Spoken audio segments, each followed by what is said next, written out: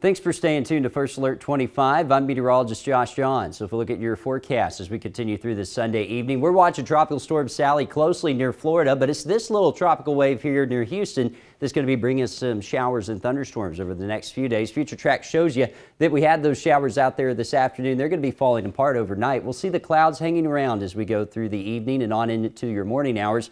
Then in the afternoon, once again, the potential for a pop-up shower and thunderstorm. The better chances are going to be near the I-45 corridor and down into the Brazos Valley. And again, some of these could produce some heavy rain, maybe some gusty winds and intermittent lightning. Same thing setting up for Tuesday with more of that moisture in place. We'll keep it about a 20 to 30% chance of showers and thunderstorms. Overnight, we fall down into the low to mid 70s by the time you wake up in the morning. Then in the afternoon, we're expecting mid to upper 80s. Again, keep in mind the humidity going to be making it feel closer to the 90s. And then we'll start off in the 70s again on Tuesday. And then once again in the afternoon, we're going to be pushing for those mid to upper 80s again. And it looks like those will be hanging around as we continue through the rest of the work week. 87 for Monday, 86 coming up for Tuesday, and 87 for Wednesday. Better rain chances come in with a non-tropical system by the end of the week. That's going to bring us to the potential for some scattered showers and thunderstorms. And then it looks like drier air will work in for the next weekend, and that'll keep things pretty nice with partly cloudy skies in place and temperatures in the mid 80s. That's a look at your updated 10-day forecast. Thanks for staying tuned to First Alert 25.